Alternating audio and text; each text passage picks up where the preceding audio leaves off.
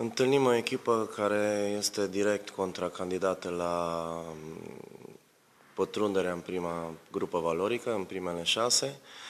O echipă care în ultimul timp și-a găsit ritmul de joc, chiar dacă are câțiva jucători accidentați, a făcut 2 transferuri bune, a câștigat niște meciuri, joacă mai bine.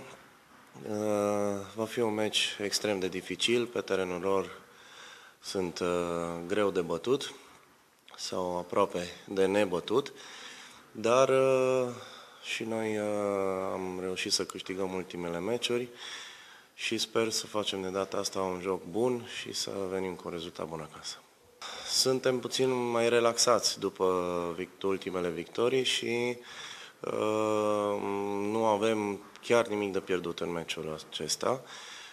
Ei, dacă nu reușesc să câștige cu noi, riscă să nu intre în primii 6, așa că asta ar fi principalul.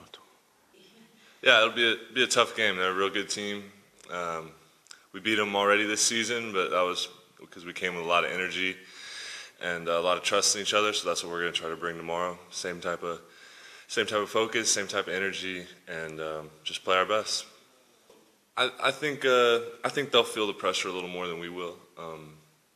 I think that we're all pretty relaxed right now. You know, we're winning, we're happy where we're at, but we're not happy with anything less than the top 6. So, you know, we're coming in wanting to win the game, but we feel like we're playing well, and we'll just come in and play our game. And you know, as long as we leave it all on the court, we can live with the results, whatever they are.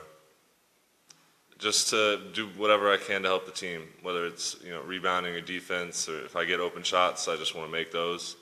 You know, it's just whatever I can do to help the team is what I'm out there to do. So anything to help us win.